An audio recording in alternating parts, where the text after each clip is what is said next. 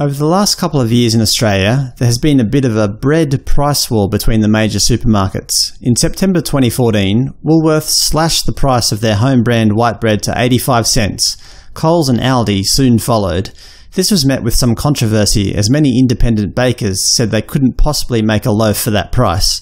In the last few weeks, however, the price of white bread has gone back up to about $1. Fair enough, $1 is still very cheap. Throughout this price war, the price of wholemeal and multigrain bread has been fairly steady at around $1.50. As many of us would already know, white bread contains a lot less nutrients than wholemeal bread.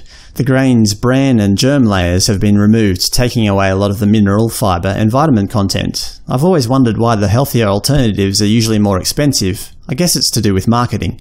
We always talk about the obesity epidemic and other health-related issues such as diabetes, but yet junk food is usually cheaper than healthy food.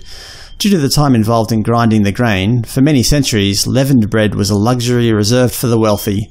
White bread was even more of a luxury due to the extra time needed to sift out the bran and the germ. A family's social and economic status could be determined by the type of bread they ate. The poorest families ate the dark, whole-grain bread.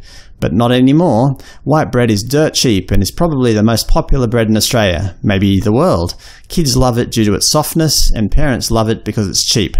About 2 weeks ago, I saw that Aldi had reduced the price of its whole grain and multigrain bread to $1.35. So I decided that that's cheap enough to warrant switching our family to the healthier alternatives, and I bought a couple of loaves. Actually, my kids don't mind wholemeal bread, so I'm pretty sure I'll stick with it from now on. And then, just a couple of days ago, I saw that Aldi had reduced their prices again for wholemeal and multigrain bread to 99 cents, the same price as their white bread. I couldn't believe it. Finally, the price of the so-called healthy bread is the same as the white bread. It's about bloody time. Hopefully this is a sign of things to come. If Aldi keep the price of their wholemeal bread at 99 cents, then I assume the other major supermarkets will do the same. You never know, maybe fresh fruit and veg will become cheaper too. One can only hope.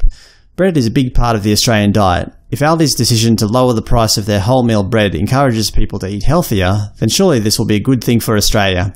I'd like to finish with a quote from American cook James Beard, who once said, "Good bread is the most fundamentally satisfying of all foods, and good bread with fresh butter, the greatest of feasts." Cheers.